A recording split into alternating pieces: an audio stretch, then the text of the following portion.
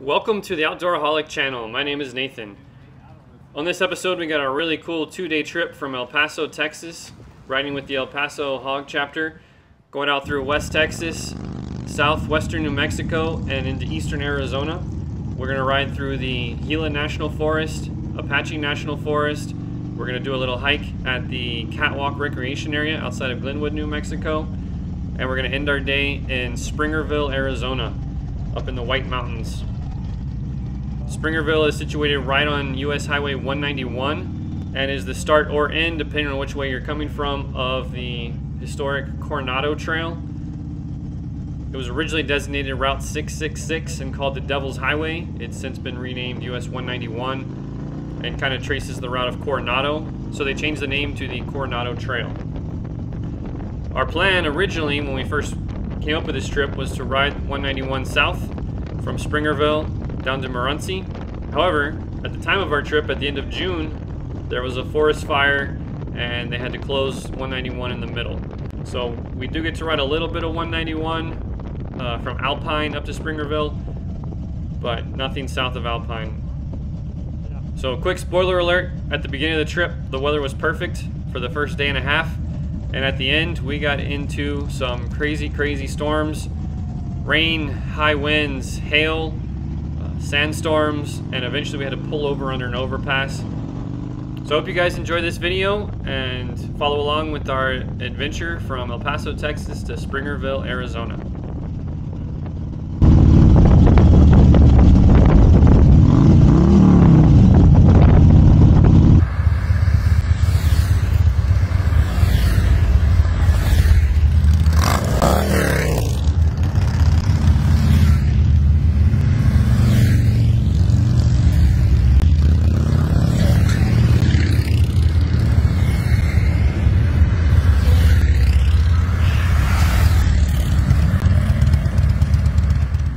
This ride was hosted by the El Paso chapter of the Harley Davidson Owners Group, and we had 13 motorcycles on our ride, 12 Harleys and 1 BMW. We left El Paso and rode west on Interstate 10 until we got to Deming, New Mexico.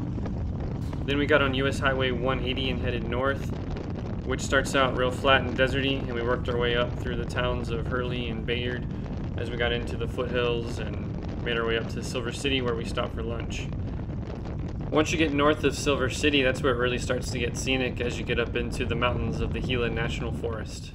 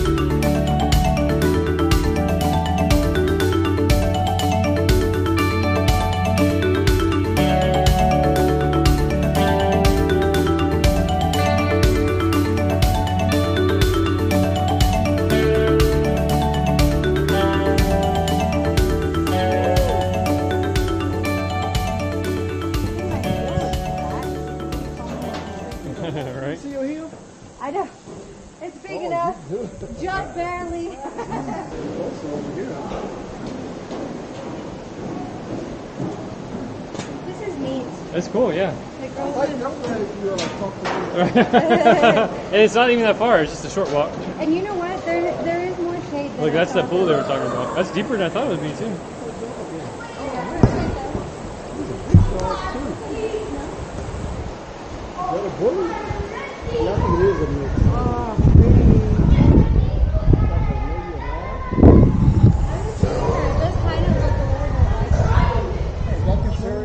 After the town of Glenwood, most of the group pushed north to Springerville, but a few of us wanted to take a little bit of time to explore the Catwalk Recreation Area in the Gila National Forest.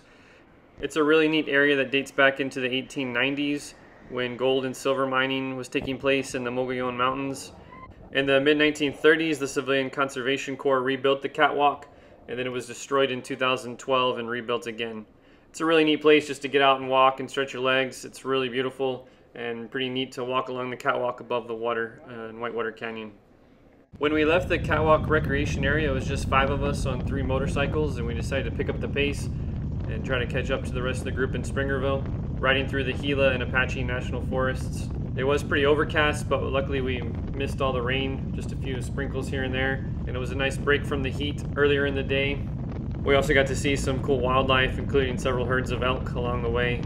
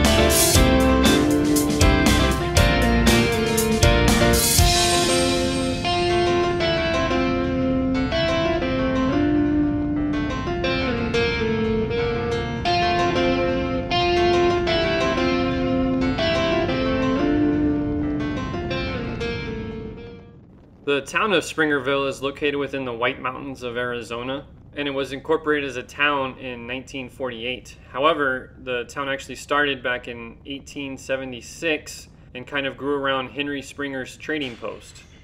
You guys probably know the name Ike Clanton. He was present at the shootout at the OK Corral, and we mentioned him when we did our ride through Tombstone, Arizona. I'll throw a link to that video up above. But outlaw Ike Clanton was shot and killed in Springerville in June of 1887.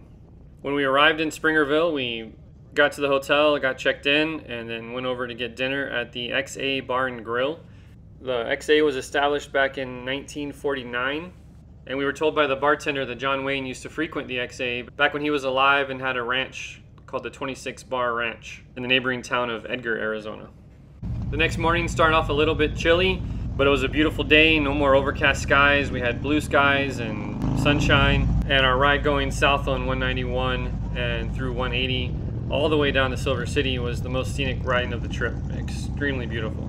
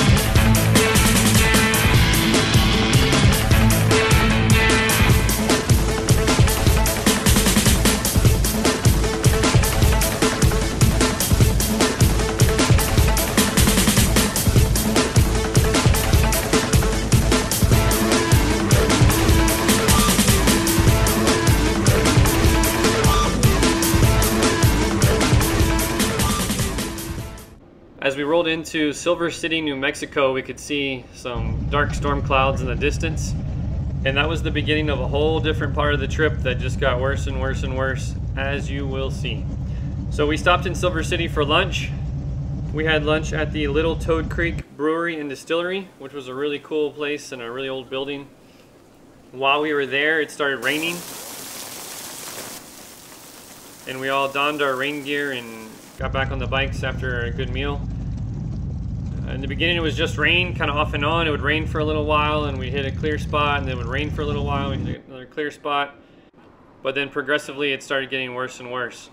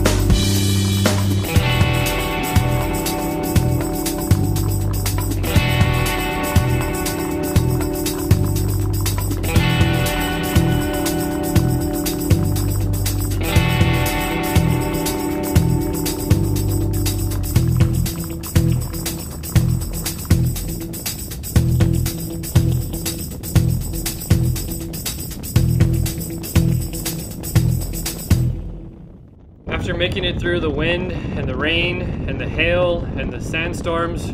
We thought we were through the worst of it. Got a little break of blue skies, and then we saw the mother of all storms up ahead. We got into some driving rain and high winds coming in from the side, and decided to pull over under an overpass to seek shelter. It turns out even the overpass couldn't provide much shelter with the way the rain was coming in sideways. However, it did help a little bit, and we waited out the worst of the storm. It's pretty crazy how bad it was, and that it kept escalating and getting worse and worse even after we were under the overpass, as you'll see. Luckily, nobody got hurt. All the bikes were okay without any damage, and we were all in good spirits when we made it out of there. This is definitely the kind of trip that we won't forget. We were talking later on when we made it to Las Cruces and saying, you know, 10 years from now we'll be doing a ride and talking about this Springerville trip and the weather that we encountered and survived. So to me, that's kind of an important thing, is keeping your spirits up. Even as miserable as it was, we were all wet and muddy, but we still kept our good attitudes, as you'll see with all the smiling faces, even while we were under the overpass, but especially once we got out to Las Cruces.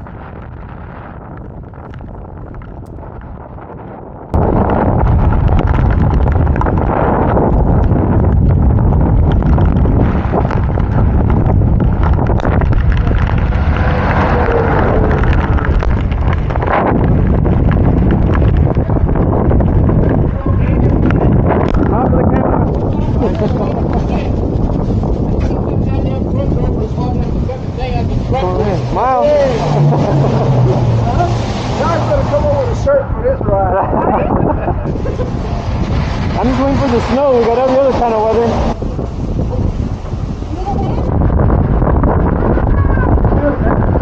Man, that is crazy weather.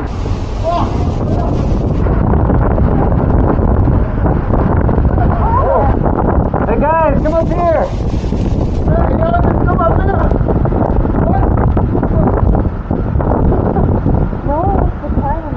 Well, I know, but once you get up here, you're out of all the wind and the rain. Look at that.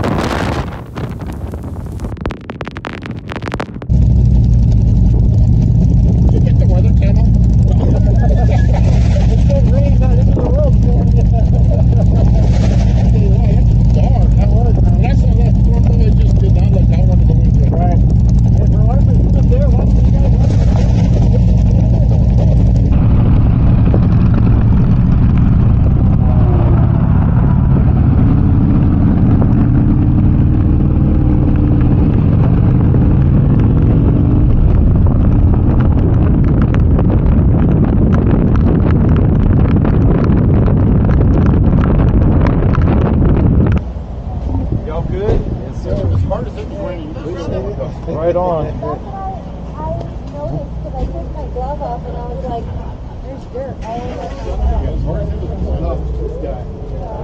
My hat's off. How about that weather?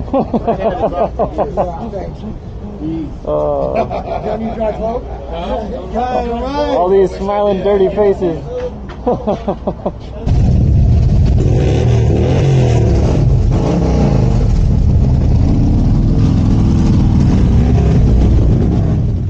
At the gas station in Las Cruces, we were still about an hour and a half from home, and it still continued to rain. We still had to deal with the winds and blowing sands as we made our way back to El Paso. Altogether, we did almost 700 miles over the 2 days, driving through Texas, New Mexico, and Arizona, going through the Gila and Apache National Forests, and surviving thunderstorms, windstorms, sandstorms, and hailstorms. It was a great trip, definitely one for the record books. Thanks for watching this video. If you liked it, please hit that thumbs up. If you want to see more videos like this, please subscribe. We really hope you enjoyed it and hope that you'll join us for the next one.